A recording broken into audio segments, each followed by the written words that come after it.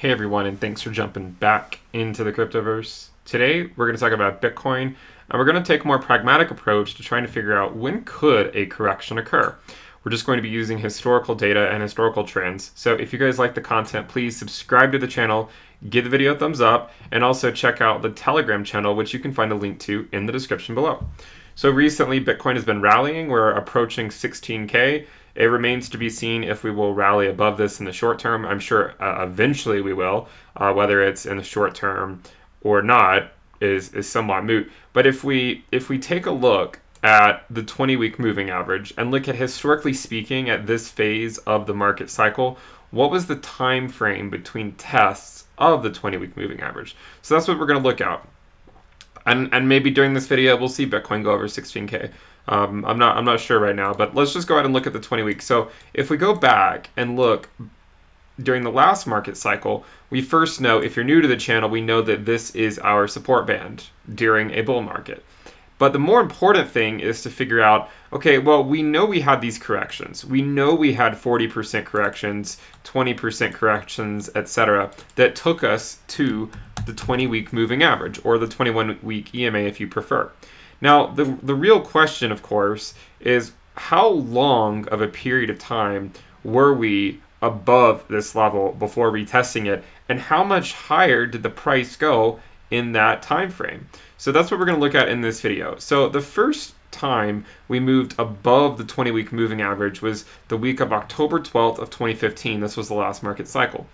During that time, the price of Bitcoin increased approximately 36% when we next test the 20-week over around 13 weeks or so, approximately 30, maybe 37, 38%.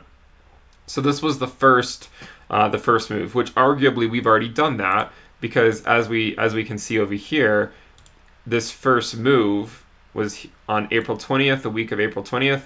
And in this situation, we tested it 18 weeks later, maybe 19 weeks later, at a 26% move up. Okay, so the first one was 38% move over 13 weeks. This one was a 27% move over 19 weeks.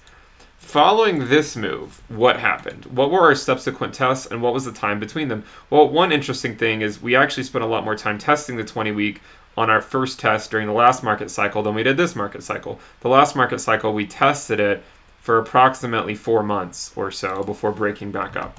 But the real question is, okay, once we left the 20-week, when did we revisit it, and how high had the price of Bitcoin gone? You can see here it had gone up around 29% over 10 weeks. So this was one test. When we left it again,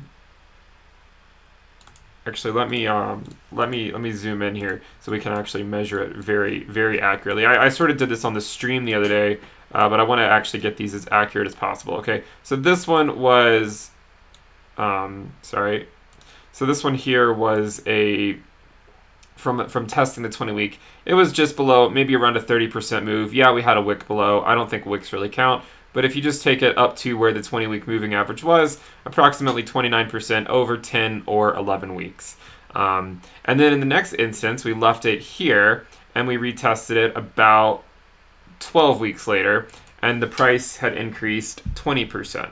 From here, we tested it 9 weeks later, and the price had increased 24%. So you can see that there's a cluster, at least in the last market cycle, of corrections that take place back to the 20-week, approximately 10 weeks after we left it. So you could argue maybe approximately 2.5 months or so. We do anticipate this cycle being different. I do not think that things will play out exactly the way they did last time. If we go, as we get later into the cycle, the time between tests got a little bit, this one got a little bit larger, or sorry, the price increased about 100% between tests, and then this one here increased around 60%. The final one increased 240% or so, but this is where we finally broke it, and it was the bad news bears for a while. You can see that one took 20 weeks or so. So let's take a look back over here and say, well, let's be pragmatic. I mean, obviously we're all here to make money. We also want to see Bitcoin just continue to go up and up and up. And it could, right? Where any time of the year, Bitcoin can always go into a bubble. This is, you know, we even saw this in the summer of 2019. We bubbled all the way up at 14K, and then we came all the way back down to $3,800, $3,900. So we know that short-term bubbles can exist. Of course, a lot of that would beg the question, well, are we going to come back down to these levels or not? Or are we essentially moving on up from here with some corrections along the way? Well, let's take a look at what happened in this cycle. So far, we had approximately a 18-week break from testing the 20-week that moved up 26%. Now, this is the one we're currently in. So we left it here, arguably, and we're currently in our 5th week, and the price has moved up 47%. If you look at the last cycle, remember our first cluster of tests at the 20-week, they were separated by approximately 2.5 months, and they varied by 20% up to 30% price increase of Bitcoin when it retested the 20-week approximately 10 weeks later. So let's suppose that we were to do the same thing. Let's suppose we retest the 20-week, let's just say 10 weeks after we left it. Well, that would put us in mid-December, okay? Again, I don't know if this is going to happen. This would just be if we have some type of repetition from the last cycle. This would put us in mid-December. And let's be a little bit more pragmatic as well and say, okay, well, what if it's a 30% move up? That was similar to the last cycle. It could also be a 20% move up, which we also saw early last cycle. This could put us somewhere between retesting, 12.5 up to 13.5. Well, why does this make sense, right? Will the 20-week moving average be at 12.5 to 13.5 in a month? Is this possible? Well, of course it's possible, because if we take a look at the 20-week moving average, we see that it's currently at 11,452. Okay? A week ago, however, the 20-week moving average was around $11,000. And a week before that, it was less than 11,000 at around 10,800. So we know the 20-week moving average is moving up quickly because the price has been moving up quickly. If we assume that it's moving up by approximately, let's say $300, $400 a week, then over 4 weeks, that's going to be between $1,200 to $1,600, depending on exactly how much it's moving up. And since the current 20-week moving average is at 11.5, approximately just shy of 11.5, if we add, just say, approximately, $1,200 to $1,600, we could get in that ballpark around 13K, plus or minus a few $100s. So this would involve a scenario where the 20-week moving average continues to move up quickly over the next few weeks. And then maybe it would start to level.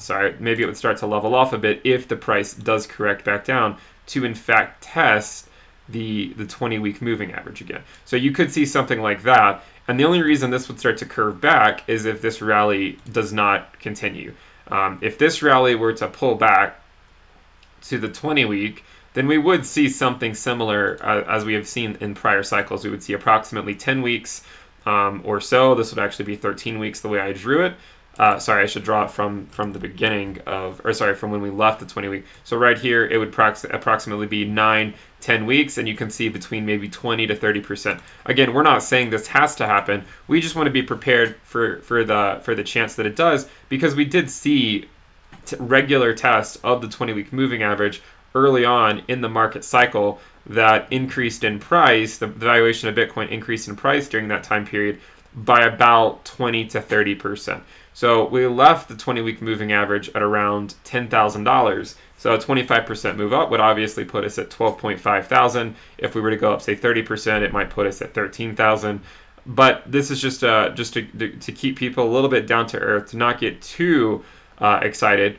Now, if Bitcoin does something crazy and continues on moving up, then the 20-week moving average will move up even quicker. And then we'll have to assess what's going on in the event that happens. Okay, because this would be a pretty drastic move. The 20-week moving average would move up quickly, and then our moving target for our bull market support will obviously be changing quite quickly. Now, there's always the chance we don't hold the 20-week, and we have to keep this in the back of our mind. There's no free lunch here. Of course, we all hope it's going to hold. Maybe we think it's going to hold, but it doesn't mean that it will hold. Now, but I do think that there will be many tests of the 20-week moving average during this market cycle, whether we go back and test it now and meet it at 13K, or if, say, Bitcoin rallies to 17 or 18K and then retest the 20-week at say 14K or 15K. This is somewhat irrelevant because I cannot tell you what will happen in the short term, but I just want people to be aware that we will see several tests of the 20-week moving average this market cycle, and essentially it is just par for the course. Now, does this make sense? Could we see this happening from just like a structure point of view? So we know that Bitcoin definitely does not need to respect these imaginary lines, right? It does not need to respect them. In fact, there's been many times in the past where you could draw these lines and it might respect it for a while, but eventually it will break out. But you can see this, this general trend of Bitcoin and the price over the last several months, this starting back in April. And what you see is, a move to the top and then a move to the bottom, and then a move to the top and then a move to the bottom.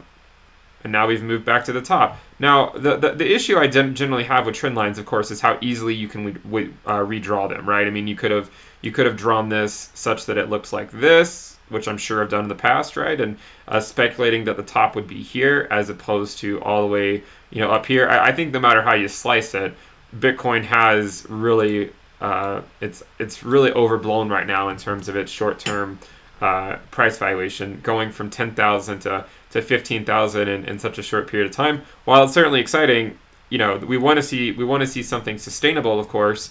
So it would be nice at some point to start moving sideways or even dip back down. And if we were to dip back down, that you can see, in fact, it would be in line with the 20-week moving average. This could be, at 12.5 if it were to go down quicker. If it were to take a little bit longer, maybe it would be around 13K or something like that. I understand everyone's excited. Everyone wants to see Bitcoin go to 100K in the short term. But let's just we'll be ready in the event that happens. But let's also be a bit more pragmatic and say, you know what? We've seen this before. We've seen these rallies. If it pulls back, it will just simply be business as usual and nothing more, right? Even in the event of a move back down to those levels, it's still business as usual. But we'll be here every step of the way. We'll see if Bitcoin continues to rally from these levels. If you guys like the content, please subscribe to the channel.